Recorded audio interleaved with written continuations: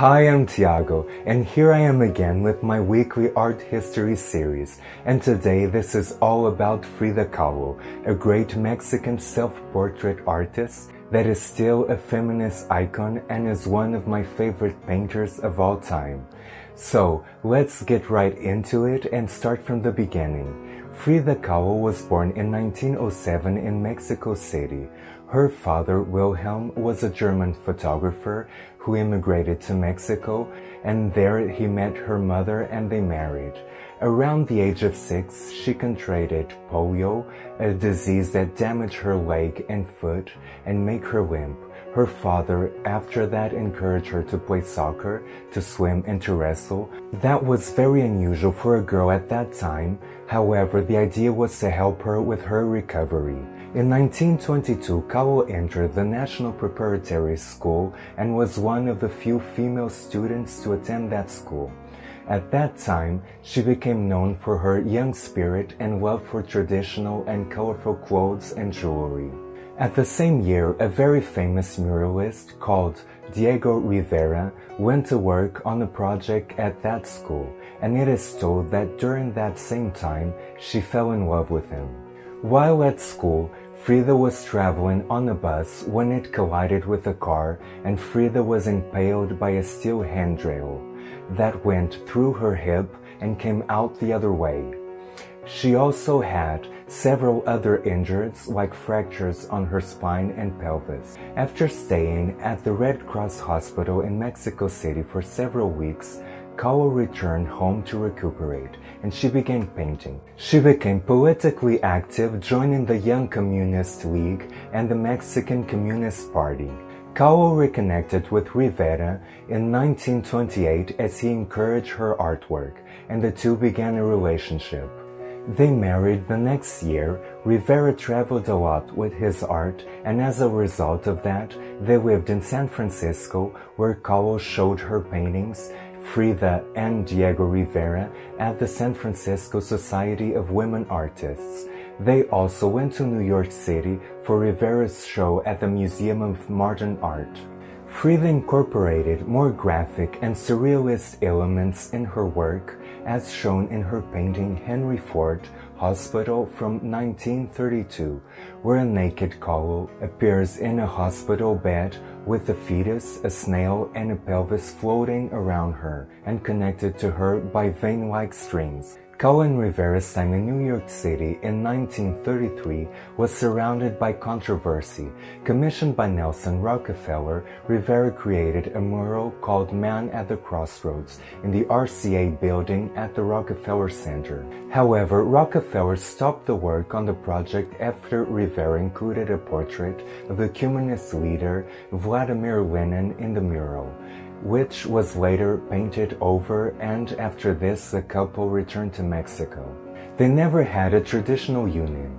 They kept separate nearby homes and studios. She was also devastated by Rivera's many infidelities, including an affair with her sister, and in response to this family betrayal, she cut most of her trademark long locks. While she never considered herself a surrealist, Kahlo befriended one of the primary figures of that artistic movement, André Breton, in 1938. That same year, she had a major exhibition at a New York City gallery selling half of the 25 paintings shown there, and also received 2 commissions, including one from the famous magazine editor Claire Boothwoos. In 1939, Kahlo went to live in Paris for a time. There she exhibited some of her paintings and developed friendships with famous artists like Marcel Duchamp and Pablo Picasso. She divorced Rivera later that year. During this time, she painted one of her most famous works, the 2 Fridas, in 1939. Oddly, Kahlo and Rivera didn't stay divorced for long, as they remarried in 1940.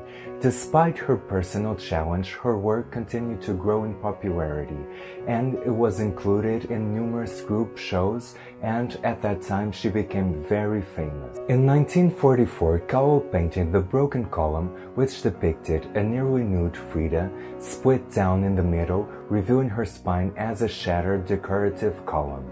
Her health issues became severe in 1950 after being diagnosed with gangrene in her right foot. Despite this, she continued to paint and support political causes. In 1953, Kahlo received her first solo exhibition in Mexico.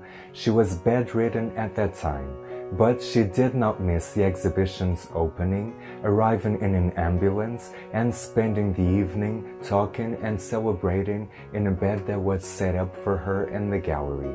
Now, I call that commitment. About a week after her 47th birthday, Kahlo died in 1954 at her beloved Blue House.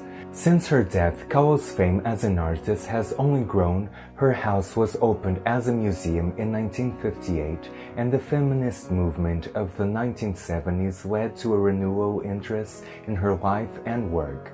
In 1983, a book called A Biography of Frida Kahlo also helped to grow her popularity. More recently, a film of her life was made in 2002 in a movie called Frida, starring Salma Hayek and Alfred Molina. Now, what inspires me the most, besides her amazing talent and appealing color treatment, is the way she used art as a healing process and the way that it gave her life.